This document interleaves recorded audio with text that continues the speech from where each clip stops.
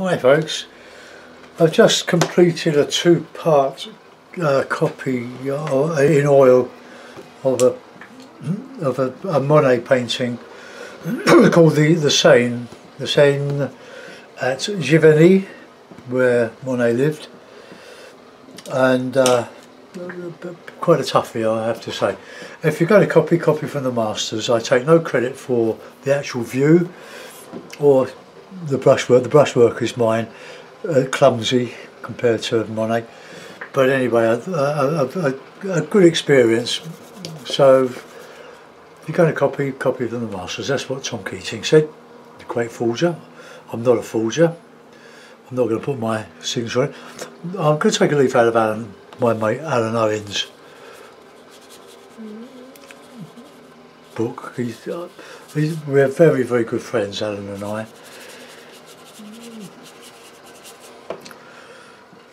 And he won't mind me doing anything that remotely resembles anything he does. But we both like Ted Weston. He knew Ted Weston more than I did, but I did meet Ted at a demonstration at Carl Shorten and Wellington Art Group many years ago before he died, because he's been long dead now. I think he died in 1983, about the time when I joined Carl Shorten and Wellington Art Group. So, right, so had a bit of Payne's Grace of that, or a bit of alizarin, or put a bit of cloud over it. Right.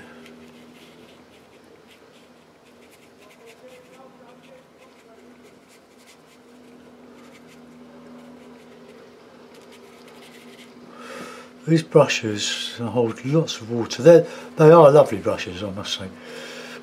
They were never designed to be used as a watercolour brush.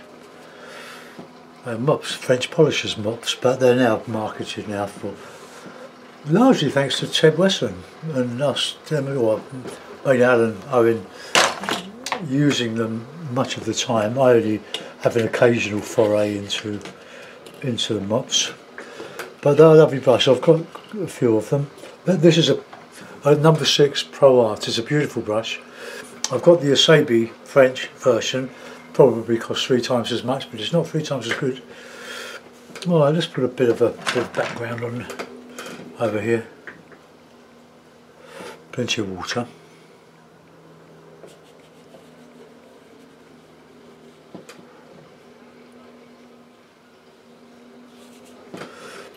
So a bit of sienna in there, a bit of raw sienna.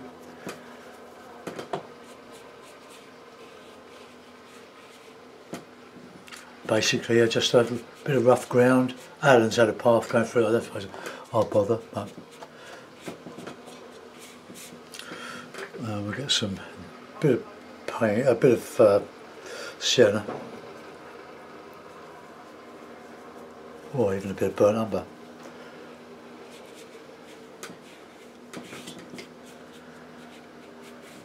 I'll have to dry this.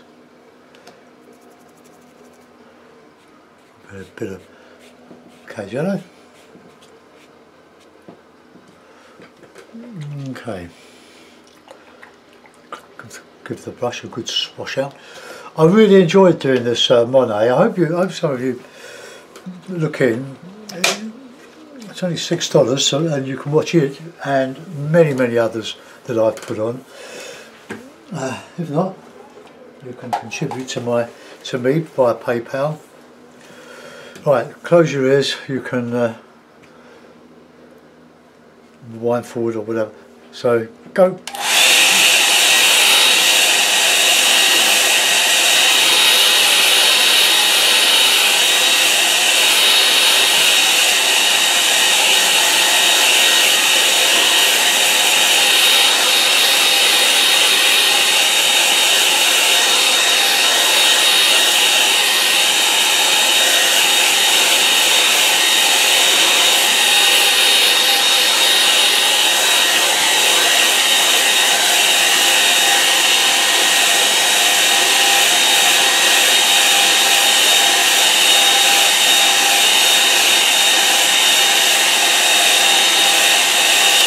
This is Saunders Saunders Waterford £90 rough, a superb paper. You don't have to pre-shrink it or pre-stretch it, whatever you like to call it.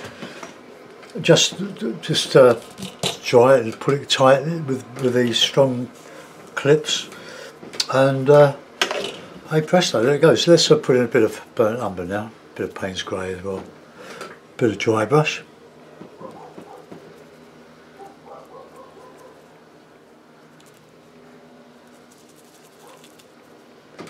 So let's just come across here.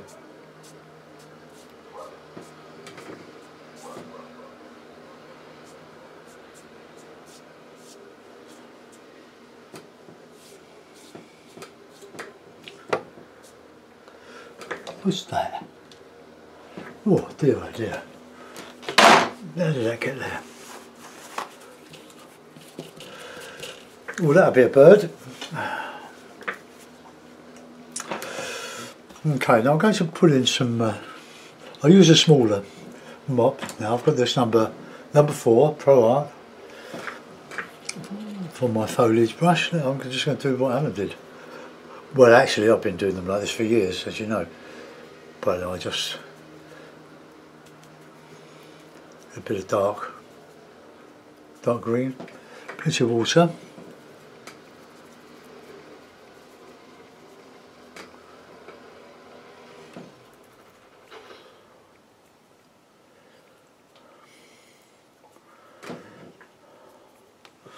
So let's put in.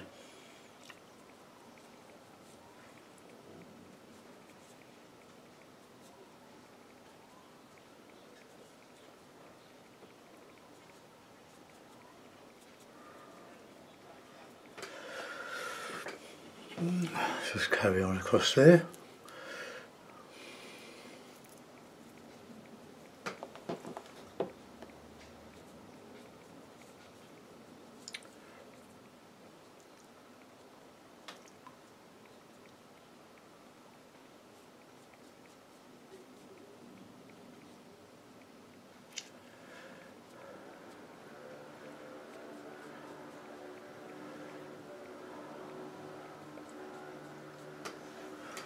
Okay, let's carry on in a light vein.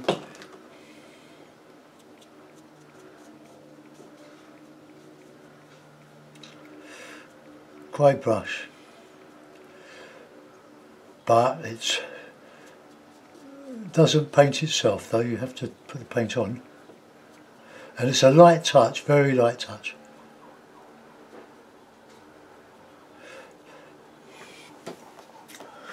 Okay, we'll keep this fair very simple. I'll put a few blue ones in, a bit of touch of grey, and I'll put that in. Oh look, I've done it again. Oh dear. A lot of water flashing around here, so let's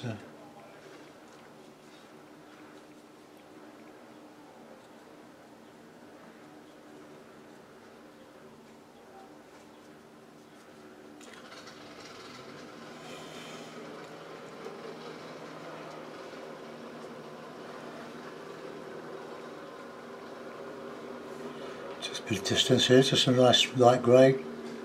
This all dries light.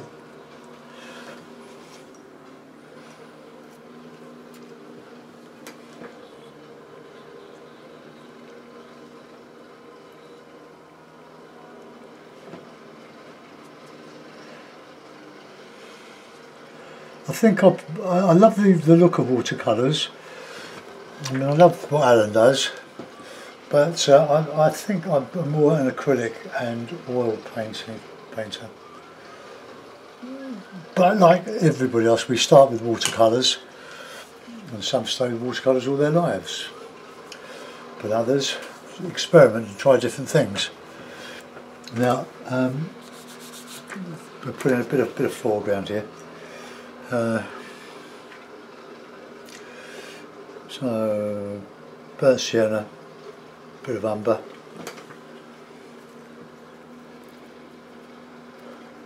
a nice rich green,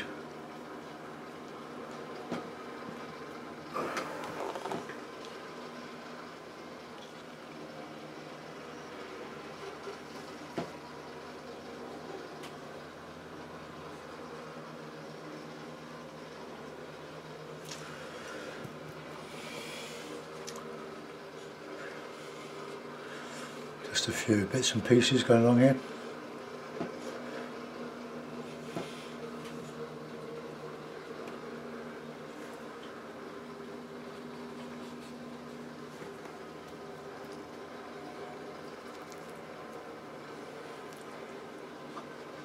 Bit of shadow, we've got a bit more dry brush on there. That's a cloud showing on there.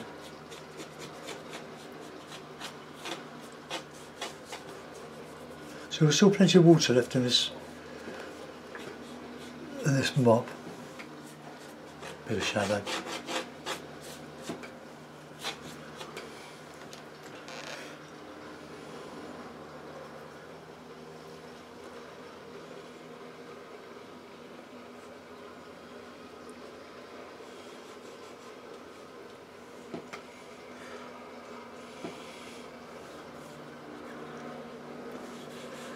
Right, nearly there. I'll just put in a bit of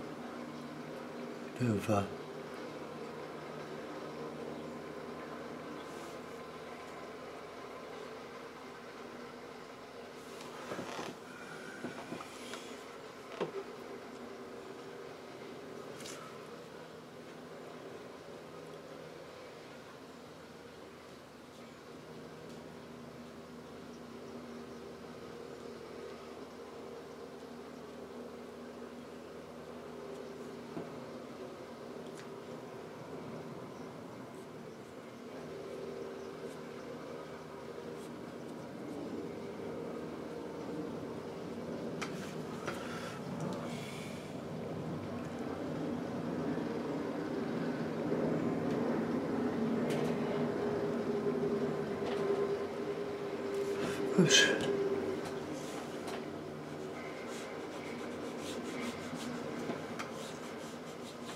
Bit of shadow in there. I'm going to dry that off. I'm going to put a bit of a fence there, and I'll do that with a rigger. So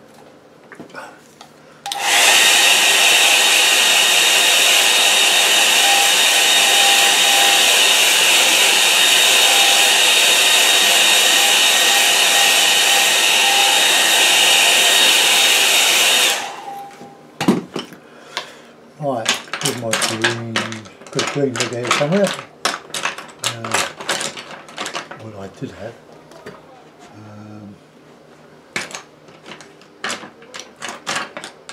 Come on, where's my fake part rigger? Where's the shit?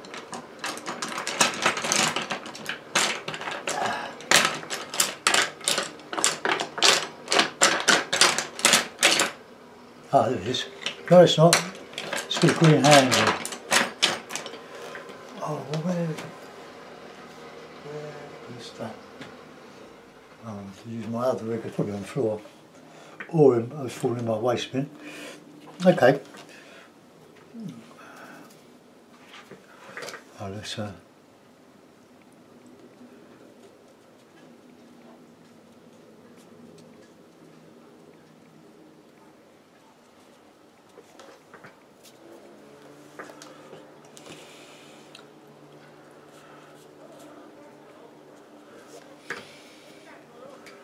very warm today in London.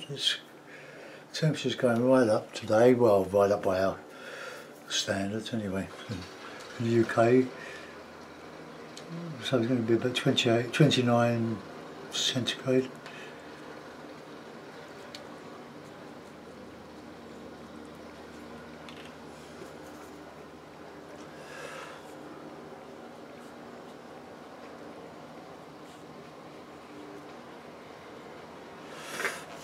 Okay, that'll do. Right, let's get some nice Payne's grey.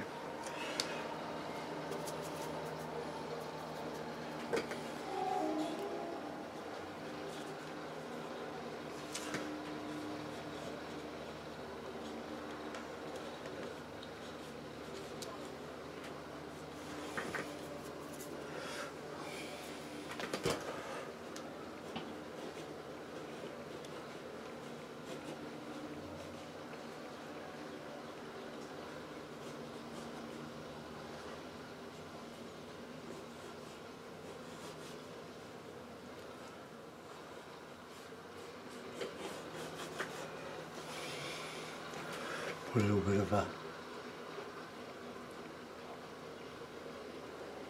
I'm not going to do much more than this. I went there, I finished the video for, or the second video, about 10 to 12. I went downstairs, we had a visitor, and after a couple of hours my sister and brother-in-law turned up, another 2 hours, so we've just really, so I'm rushing today to catch up. Well, that's what I'm going to do on that. I just wonder if I could put maybe a bit of a building, bit of a barn. Let's try a barn, shall we? So let's have a bit of a burnt sienna roof, bit of Payne's grey, but I want it to show sort of a dirty tiled roof in the distance. Let's put it here.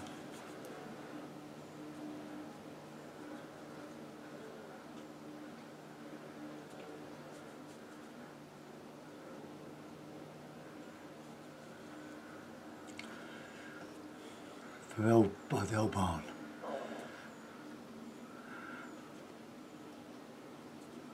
I still pointing, some ways not getting in the way. Okay, let's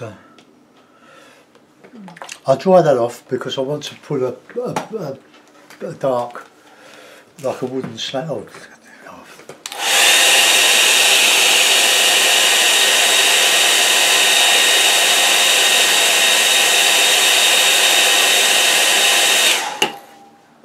get the sandals tied up in the cables here. So let's have Payne's grey, bit of umber, and just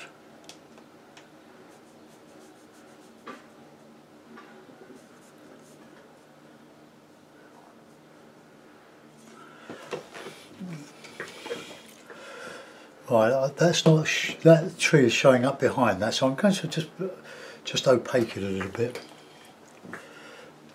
Oops, all black, or Payne's grey. Get a bit of gouache. Just make it a bit slightly opaque.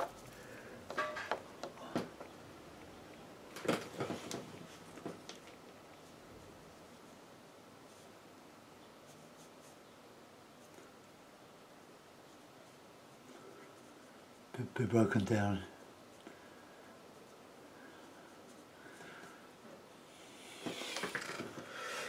Oh, well, I like that. Let's make that really dark in that roof. Let's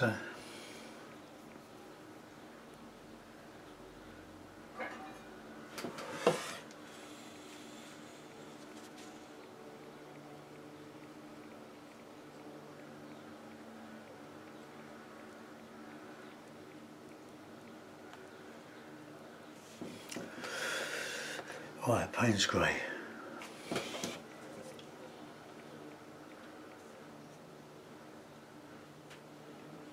Just some tiles slipped.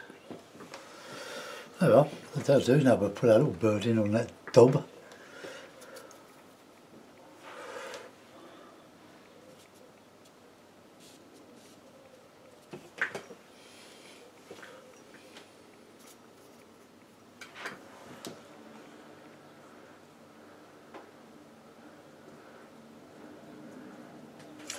Okay, there's my simple version of a nondescript scene in Kent, or yeah, Kent, because Kent is much more hilly than East Anglia or Norfolk and Suffolk. Suffolk, no, quite hilly, but Kent has got a lot of hills and a lot of flat lands as well. So let's put that in a mountain and have a look.